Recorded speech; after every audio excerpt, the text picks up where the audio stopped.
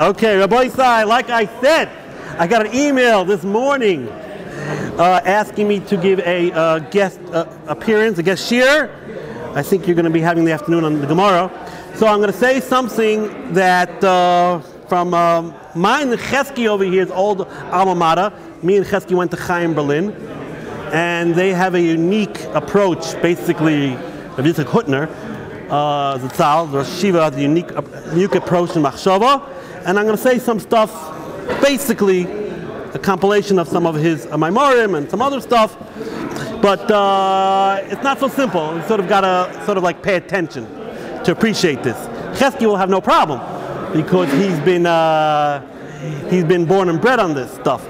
So we're going to start off with a famous Gemara that we know that the Gemara says in Brachos, Makim Shabal Teshuvah Imdim Ein Tzadikin Gemur Michayim Lamed. The Gemara makes a statement that Baal Teshuvahs are on a much higher level, or in some sense, have a place, a stead, much higher than a Tzaddik Gomer. But the Gemara doesn't say why. Why is that so? But the Rambam, when he brings down the Gemara, he gives a reason. He says, Kalayma Ma'alosin G'dol Ma'as Elu Shaloi Chatu. The Baal Teshuvah, who is been accustomed to sin, is higher than the Tzaddik Gomer who never sinned. Why? Because they have to work extra hard to subdue their desires. Meaning, the Baal Teshuvah has been habituated, venerated, has an inverticy, it's become his habit to do sin.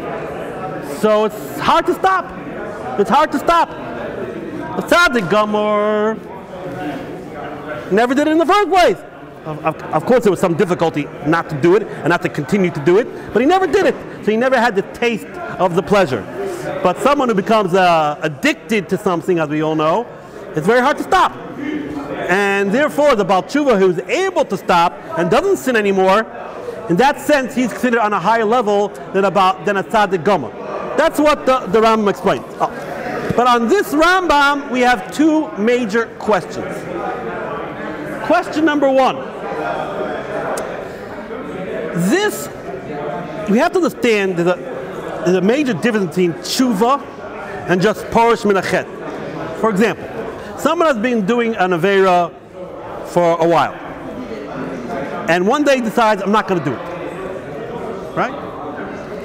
Let's say the institution of Teshuvah we never heard of. There's no such thing as Yom Kippur, there's no such thing as Rosh Hashanah, no such thing as El. You never heard of it. It never happened.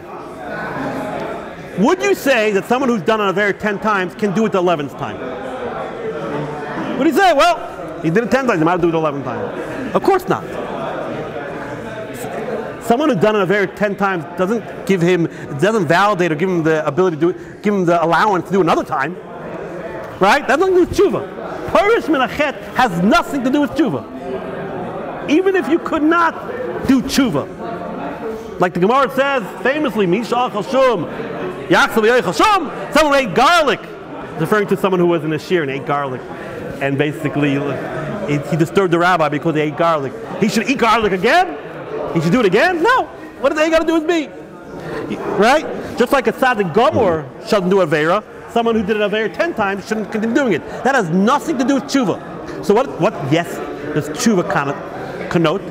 Teshuvah means it's a whole different ballgame. Teshuvah is that you somehow or other, magically, numinously, you somehow or other eradicate what you've done in the past. Now, clearly part of Teshuvah is not to do Aveira again, obviously. But not to do Aveira again is not specific to Teshuvah. That's not unique to Teshuvah. Teshuvah has to do more with undoing the past. Oh, so now, if that's so, the Rambam doesn't make so much sense. The Rambam says, why is a Baal Teshuvah the actuation, what we are putting our emphasis on? Why is the Baal Teshuvah better than a Tzaddik Gomer? Oh, because the Baal Teshuvah, it's so hard for him not to sin anymore because he's been doing it for such a long time. That has nothing to do with the Baal Teshuvah. That has nothing to do with the Baal Teshuvah. For example, let's say a person says, I've been sinning 10 times. I'm not going to deal with that. I'm not going to deal with that right now. I'm not going to deal with that right now. From here on in, I want to now. I don't want to do the 11th time. Is he about tshuva? No, he's not about tshuva. He says, I'm going to forget about I'm going to forget about I'm going to forget about the last Averis. I don't want to deal with that. Right now, I'm not going to do the 11th Averis. Is he about tshuva? Definitely not about tshuva. Is it difficult for him not to do the Averis the 11th time? Extremely difficult, because he's an habituated. So the Rambam's explanation why about tshuva is greater than Tzaddik Gomer has nothing to do with about tshuva. The Rambam should have said, someone who's been doing chet for a long time, and he decides not to do the chet now, a porish min a chet, he's greater than a Tzaddik Gomer. That's what he should have said. Because why? Because porish min a chet is very difficult for him to be porish. But if it's a question that you have to have an ear for. But if the Rambam talks about tshuva, about tshuva, the aspect of the difficulty being porish min a chet has nothing to do with if you're about tshuva. Even if you're not about tshuva and you just don't want to continue the chet from here on in, the Rambam would applicable. So basically the question is, why does it say that about tshuva is greater than a tzaddik gomer? Because it's difficult for him to do a chet. It has nothing to do with about tshuva. It has to do with just someone who decides not to do a chet here on in. It has nothing to do with whether trying to rectify what was done in the past. Right? For example, the Rabbi Yoina explains. The Gemara in Makkah says that someone who is presented with a chet and doesn't do it is considered he did a mitzvah. What mitzvah did he do? You're presented with an avera. I don't know, someone presents you with a cheeseburger and you don't do it. So you didn't do avera. What mitzvah do you get? But the Gemara says you get a mitzvah. What mitzvah do you get? You get the mitzvah of yirz hachet. That's what Rabbi Yoina explains. You get the mitzvah of fearing God. Right? So now, someone has been doing avera 10 times. And the 11th time he says, I'm not going to do it. No, I don't care. Not because of my past. I'm not trying to rectify anything. I'm just not going to do it now. He'll also get the mitzvah of yirz hachet. Will he get the mitzvah of tshuva? No, because he's not trying to do tshuva. He says, what was. I'm not trying to rectify that. That's not my agenda. So you can be porish min hachet because you want to do tshuva, or you can be porish min hachet because of yirz hachet. Right? A tzaddik gomer, when he's porish min hachet, a tzaddik gomer that's given a cheeseburger, he doesn't do tshuva because he never ate a cheeseburger. He has to do his yirz hachet. That's to do his yirz hachet. That's the mitzvah of yirz hachet. But a Baal tshuva, when he's porish min hachet, it's not only because of yirz hachet. It has to be because he wants to rectify the past. He wants to be a Baal tshuva. So again, the question is, the Rambam who says, the Baal tshuva is at such a high level because it's difficult for him. Well, that has nothing to do with Baal tshuva per se. That has to do with anyone who just wants to not sin from here on in, or from here on forward. But it has nothing to do with whether rectifying the past. This is the question that the Pachad Yitzchak asks. Either you appreciate it or you don't. The second question is a very strong question. The Rabbi Yoina, the Risol Salanter, says in his famous book on Musar that we have a Mishnah that says Lafum Sara Agra. According to the difficulty is the reward. But the Rabbi Yisrael Salanter says that's only if the difficulty was external, meaning was superimposed. But if you put yourself in a difficult situation and because of your negligence, you put yourself in that situation, you don't get any extra schar. For example, so let's say Shachar 7:30. So some guy decided to stay up all night reading comic books. So it's like 5:30 in the morning. I gotta wake up in 2 hours. 2 hours later, he wakes up. He takes all of his powers of discipline, and he wakes up. And there's a guy next to him who had an 8 hours sleep. He wakes up. Oh, you say, wow, the guy woke up after only 2 hours sleep. Lafum Sara Agra. Says Rabbi Yisrael Salanter, no. You're a moron. What do you stay up for 2 hours? What do you stay up watching comic books for? What do you stay up reading comic books for 5 hours? You put yourself in that situation. You don't get any extra schar for waking up after 2 hours. You shouldn't have put yourself in that place in the first place. Now, this is abstract. I'm not getting a case where the guy had to read the comic book because he had to, I don't know, he had to decompress. I'm going in an abstract case where there was absolutely zero reason for him to stay up reading comic books for 5-6 hours, and then he wakes up a shach with great difficulty. Oh, if that's so, this is a famous Yeshivat Ohr Somayach. If so, the Rambam makes no sense. What does the Rambam say? You're the Baal Teshuvah. We're gonna get. He's on such a high plane. He's on such a high stead, higher than the Tzaddik Gomer. You know why? Because it's so difficult for him not to sin anymore. Excuse me. Why is it so difficult for you not to sin anymore? Because you decided to sin for absolutely no good reason, right? Again, Baal Teshuvah in the Rambam doesn't mean what we call Baal Teshuvah. You know, a guy who had no religious background and becomes that's common day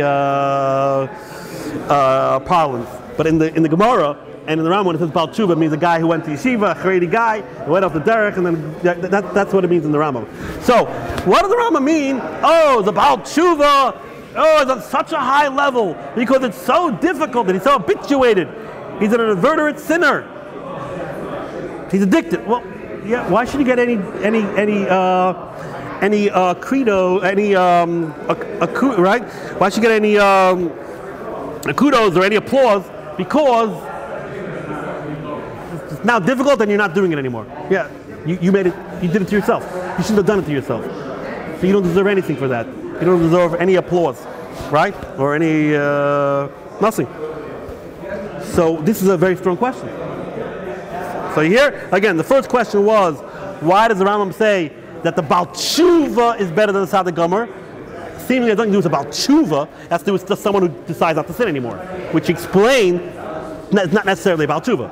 Second question is, what are we giving him any extra credit? What are we giving him any applause? Right? Kudos. You did it to yourself. You shouldn't have done it to yourself. Oh.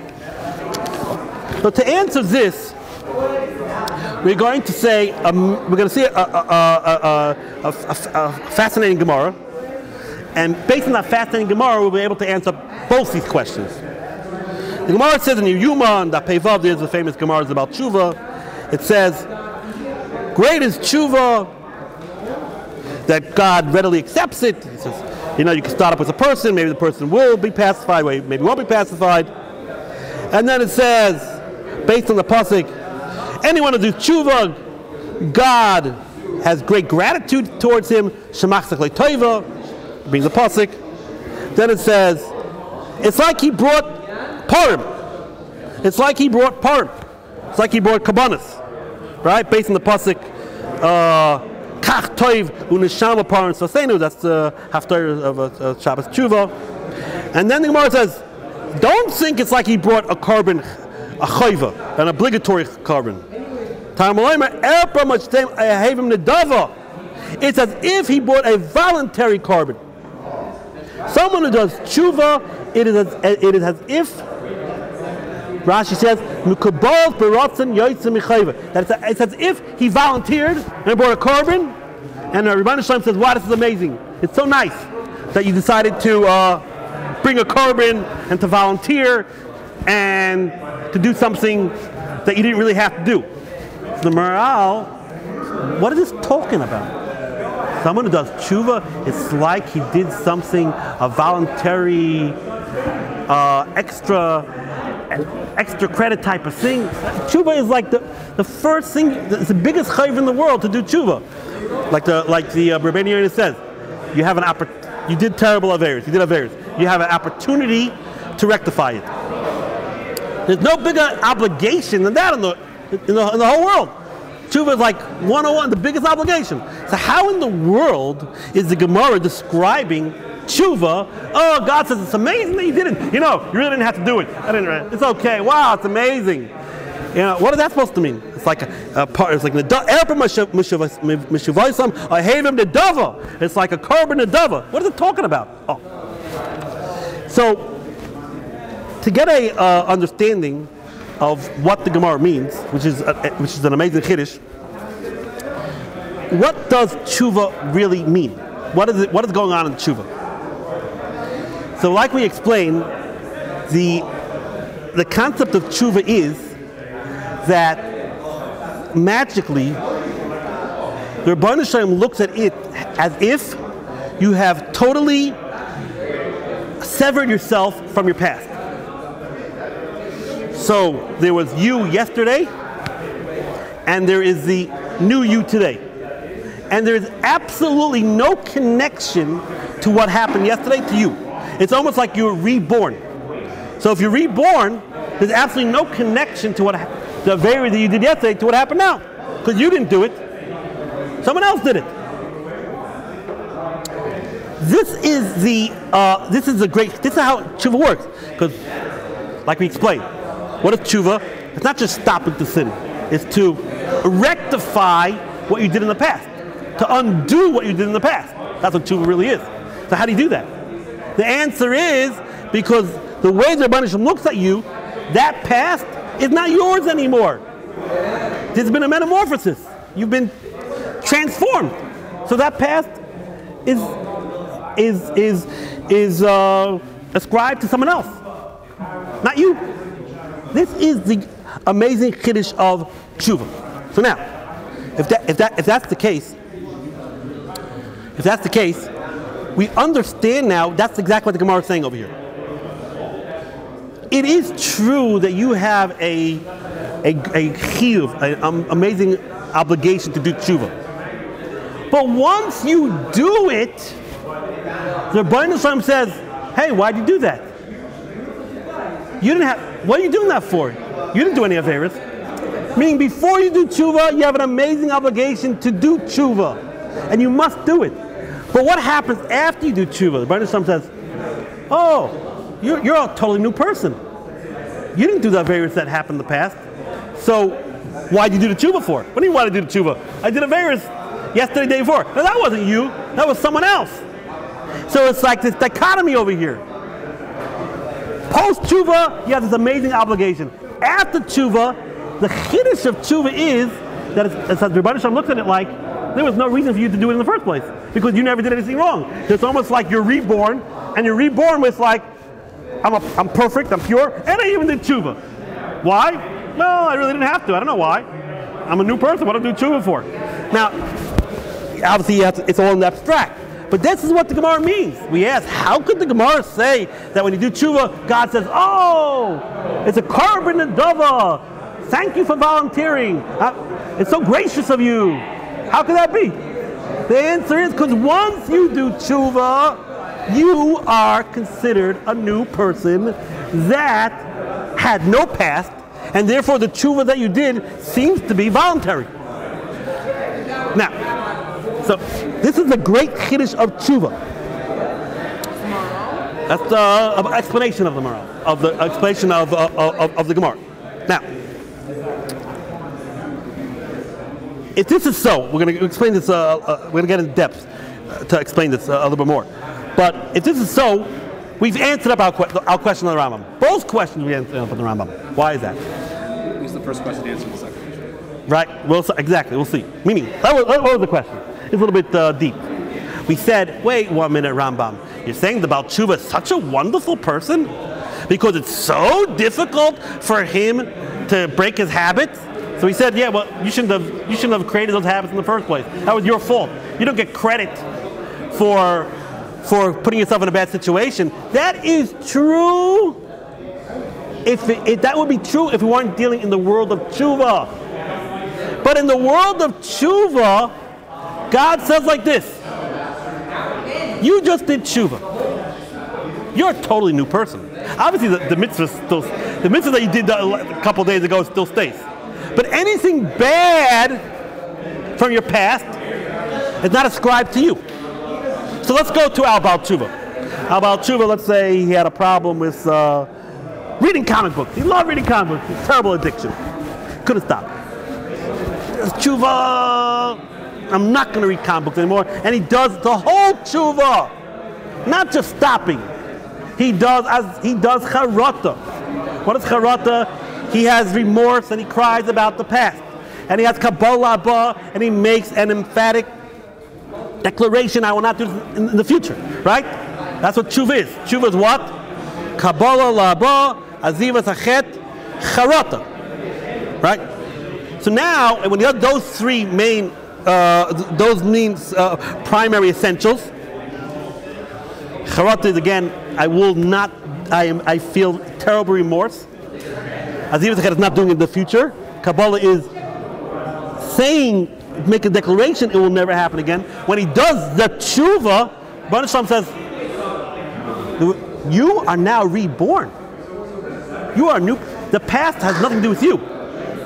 Wait a minute, but I'm having a lot of difficult time. I'm having a real difficult time not to read these comic books because I've been addicted to it. I'm habituated to it.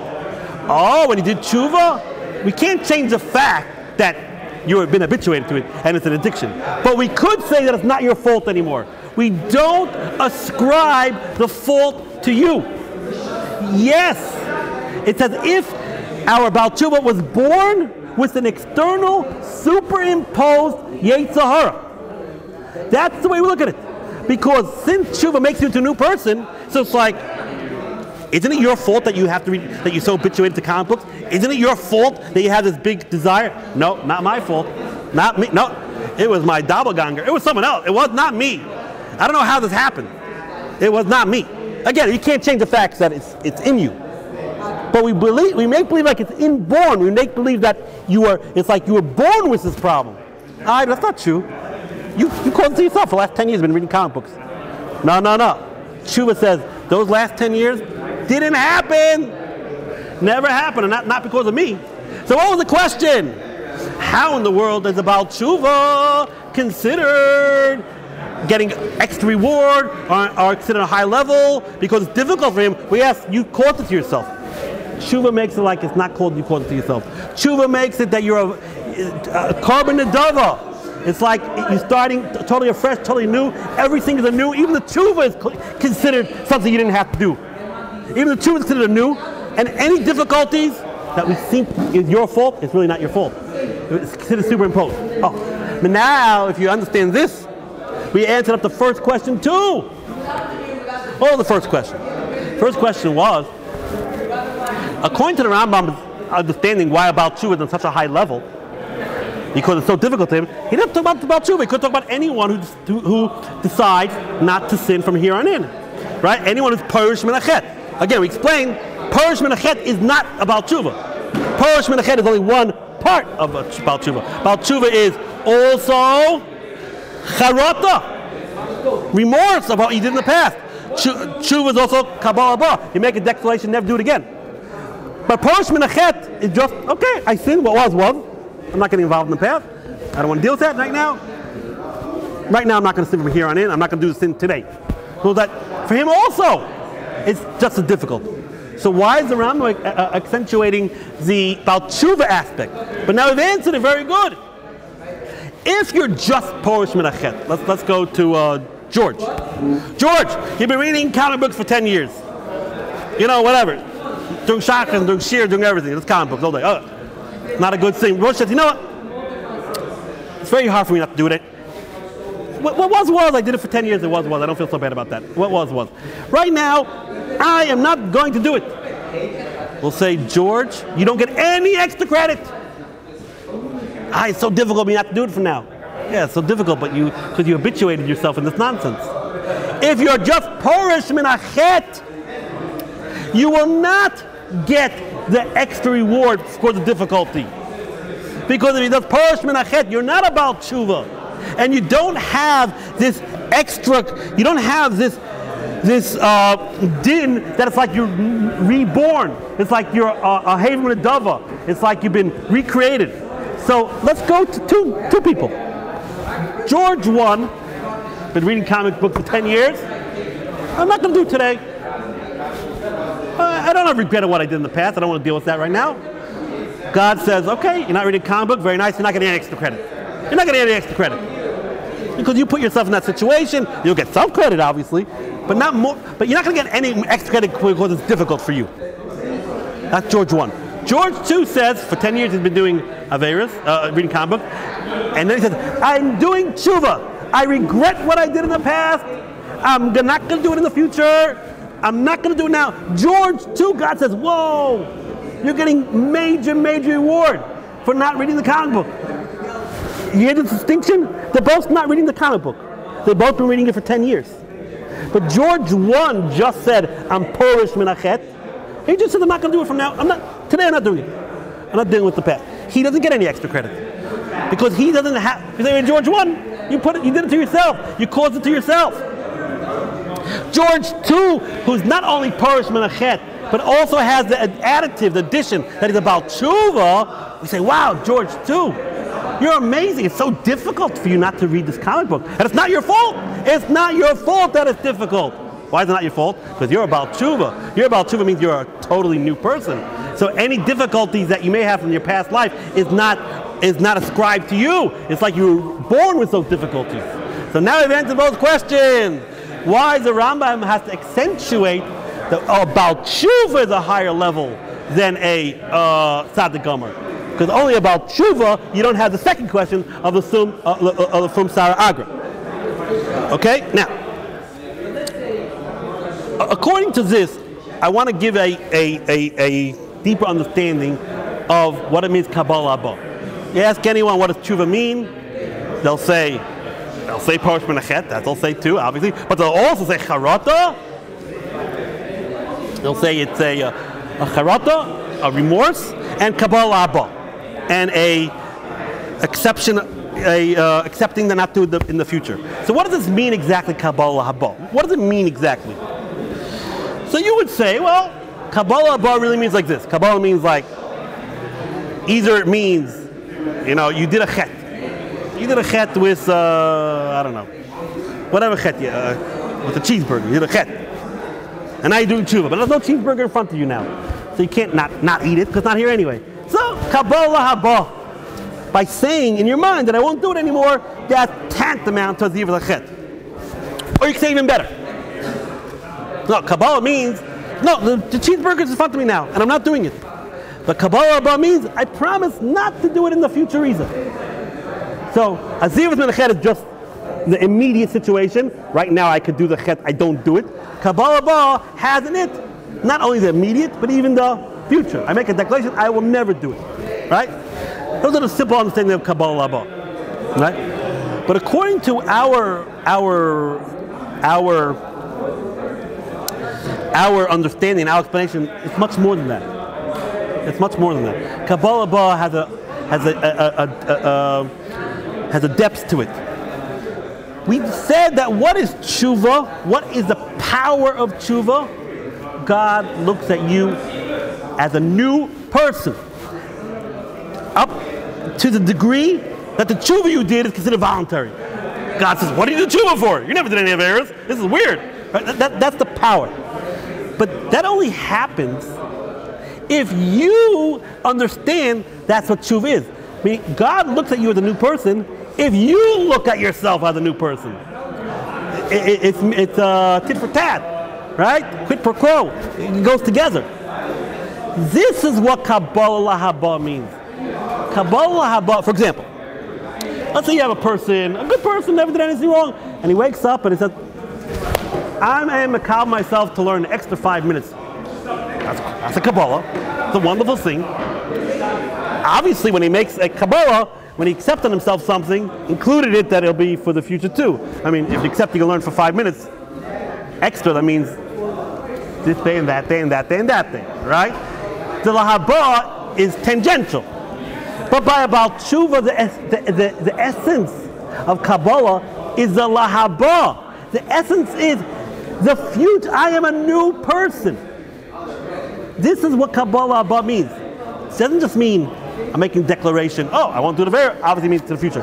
The essence of what Kabbalah Haba is, I am saying now I am a totally new person. It's lahaba. Forget the past. There is no past. So just like God looks at you that way, like we saw based on the Gemara, or Havim Nedava, God looks at Teshuvah as a Nedava, that's only because that's the way we look at it. That's the way we look at it. So basically it comes out like this. Let's say you're doing Teshuvah. You have charata, I've been eating cheeseburgers, very bad. Terrible remorse. A cheeseburger is presented to you. And so now you're doing Yeshivat Ohr Somayach. Even when you're doing Yeshivat Ohr Somayach, even when at that second that you are abstaining, even at that second is Kabbalah Haba. What do you mean a Kabbalah Abba? I'm not eating. Right now, I'm not eating it. What do you want from me? Right now, I'm doing the most paramount action possible. I'm not doing it. No. It's not doing it, it's not enough. You have to say in your mind, I'm not doing it because I am a different person. I am not doing it because the other guy did it. This is not me anymore. Meaning you have to disassociate yourself from the past. You have to say, I did eat the cheeseburger, but that's not, now I'm not eating it because that's not me. This is all all this is latent, all this is innate or built in to this concept of Kabbalah Abba. Now, how do I know this? Now we're going to bring a bunch of proofs besides the proof that I brought from different sources. One source is, the Gemara says openly in Megillah, it talks about the positioning of the brachas in davening. And it says, we say, das next to Teshuvah, right? Right? We have a Chana das and Hashivenu, right? So we have das right next to Teshuvah. So the Gemara says, why is that so? Why is the bracha of Chana das right next to Haroitze b'Teshuvah, right? Why are they right next to each other? So the Gemara says, based on the pasuk, levava yavim v'shav v'rapeloi. Because to do tshuva, you have to have a great understanding. What great understanding do you have to have? Such a great understanding. I mean, to do math, you don't have to have an understanding. What is it about tshuva that the Gemara feels you need das next to it, and that's why they juxtapose das next to tshuva. Oh, but the answer is simple. Based on what we're saying now, let's say you hear a shir, or you're learning a piece of Torah. You learn Tosfos, and you understand the Tosfos, or you understand the shir, and you chazir it, and you get it well. That's one level of understanding. But then there's a level of chidush. That's you read a Tosfos, you hear a shir, and you have some novel idea. You create something from that, something new. That's a much higher level than das. The Gemara is alluding to the fact that das has to be next to tshuva. Tshuva requires the das to be able to see yourself as a new person. This is a very abstract idea. Right? You go to psychology. This is like psychology 101. You're trying to break from your addictions. You're trying to break from your past. It's very, very difficult for a person to disassociate from past. You need a certain type of level of intelligence or a certain type of perception. You need a lot of das to be able to do that. Oh, I did tshuva, new person. I'm really? I got the same habits I had the other day. No. You're a new person. The habits, God superimposed upon you. This takes a lot of das, a deep understanding of perception. So that's why das is juxtaposed with tshuva. Oh. Now, the Rambam in Perek Zayin says a chiddush. He says a chiddush. Don't think that tshuva is only from bad deeds. No, don't think that. But tshuva is even from bad thoughts. Kishem shesarach adam l'shem elu, kach lechapes b'deis royes sheish lamum.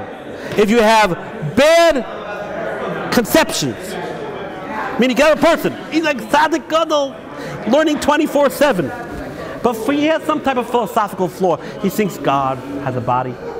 Maybe he thinks Torah Shel Peh is something that the rabbis just made up, to have. But he's learning 24/7, and he's a tzaddik yisod olam, right? Or he has some jealousy. He's jealous of someone.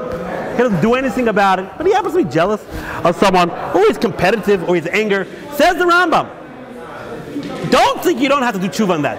Just like you have to do tshuva if you murder someone, or you eat a cheeseburger, or you eat comics all day. You also have to do tshuva on deis rois and machshavas rois.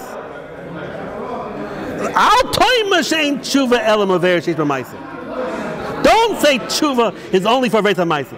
I mean, why do we think not that way? I mean, what is the chiddush of this Rambam? Well, of course, it's bad to have philosophical flaws or to have philosophical misunderstanding. It's definitely bad to have anger and jealousy. What is the chiddush of this Rambam? Don't think that tshuva is only a ma'asim toifim? The answer is very simple. The Rambam never meant over here. Don't think that if you're jealous, you don't have to stop it. Or don't think if you have philosophical misunderstandings about God or about anything, you don't. Of course you have to. That's not the chiddush. Of course, if you're jealous, you're supposed to stop it. You're angry, you're supposed to stop it. His chiddush is that you could rectify the bad thoughts or the bad misconceptions that you had. So for 10 years you're walking around all jealous and angry, or you think the Rabbi Shalom has a body, whatever it is, whatever the flaw is. Say, okay, I got to stop thinking that, but I can't rectify what I've been done for the last 10 years. I've been walking around that way for the last 10 years, and whatever I've been having those bad thoughts and those virus in my head, I would think that's the chiddush of the Rambam. Even that you could rectify. Why would you think you can't rectify it? Very good. If we're saying that the whole concept of tshuva is that we look at you as like a new person, if the whole concept of tshuva is that you're a new person, that's the way it works. A total severance from the past. Well, I would think, says the Rambam, when could I do tshuva? When there's something that is perceivable. The guy's been eating cheeseburger for the last 20 years. He stops. Oh, we see he's a new person. We see there's a physical change. Then I would think tshuva should kick in. But if the guy's just walking around jealous for the last 10 years or whatever, angry, and now he says, I'm not going to have that thoughts anymore, there's no perceptible change. There's nothing that is manifest. You don't see anything. So the Rambam says, I would think when the tshuva is on something that it's not perceptible, not perceivable, you can't see it, I would think, of course you got to stop it. Of course you got to stop it. I think the Rambam tell you got to stop it. But I would think that the chiddush of tshuva doesn't apply. You can't undo because we don't see any change. That's the chiddush of the Rambam. Even when you don't see any perceptible change, even there you have the chiddush of tshuva, meaning to undo the past. This is what the Rambam has to accentuate this point. Now, how do I know this is true? Because there's another Rambam in the end of Hilchos Mikvos. He's talking about the mikvah. Look at what he says. He says the whole Tumah and Tahira is Geretz HaKosov. And he says, if you go to the mikvah, there's no change that happens to you. All of a sudden you're tar. A minute ago you're tummy mace, you're sharing, you're tar. Oh, you go to the mikvah. You walk out, oh, tar. And he says, there's a remez to the davar. I'm going to give you a remez. He says like this. Just like if you do tefillah, even though you can so tar.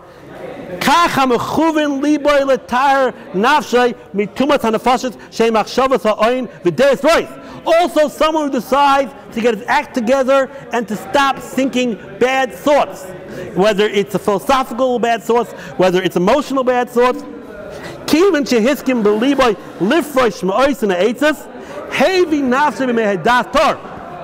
Since he decided to stop this and do tshuva, it is as if he has purified his brain. It says his brain has been dipped into a water of purification, as in a mikvah. Like it says, meaning what is Ram saying here? He's saying exactly his point. He's saying, just like by the mikvah, for some mystical, numinous reason, you go in, you go out, you're the same person. No, you were Tamei Yatar. Also by tshuva, but which tshuva does he talk about? He doesn't talk about tshuva if you're eating cheeseburgers and you stop eating cheeseburger, because there it's quite palpable. It's quite clear what the tshuva is. His chiddush is that even though that all you did was that you changed your outlook on life, you changed your thoughts. Even on that, there's tshuva, and even though we don't see any perceptible change, that's what he's comparing. Just like by mikvah, there's no change at all in yourself. It's called your tar. He says you find the same thing by tshuva. Which tshuva? The tshuva of Deis Rois. There too, even though there's no perceptible change, you still have the chiddush of tshuva. And what's the chiddush of tshuva? Not just stop from here on in. To undo what was done. To totally undo what was done. Now, I know I have a lot more to say, but I know it's late. I'll just end off. The Rambam says in Perek Beis, Hilchos Tshuva, I'll just end off with this. What is midarka tshuva? Pay attention. Mischrakik harbe minachet. You desist from doing the chet. Umishane shmoi. The way of the tshuva to change your name. Kloimar shani acher. I am different. Ve'eni oisai ish sha'asa oisan amaisim. I am not the same person that did this maisim. Everything I said, it just said in one line in the Rambam. He says, what is the way of tshuva? Change your name. Now, what do you mean change your name? You think, oh, it's a way to like disassociate, it's some type of psychological trick. According to the thing, it's much more than a psychological trick. It is what tshuva is. It is the way God looks at you, and that's the way you have to look at yourself. Totally reborn. Mishane shmoi. Koloima shani acher. I am different. Eini oisish. I am not the same person. Sha'asa oisan ha maisim. Okay, Rabbi say. So we spoke here about tshuva, and I know this sounds like, wow, changing myself, changing a whole new person, but everyone knows, and all the Bible Muslims, it doesn't mean on every bad aspect you have. It could be, let's say you're doing 5,000 averas. You could do on one avera, this whole process, everything we spoke about, you could just do on one avera, or even a fraction of an avera. On that fraction, you are a total new person. Don't walk away. Don't walk away. This is not no relevance to me. Who am I kidding? And a new person, it's not whole hog. It's not like all or nothing. It's in one little thing. One little thing. This whole thing could apply to one little thing. That little thing, I'm a different person. New name, new everything. Okay, boys. I hope you enjoyed this, and hope we could use some of this in that.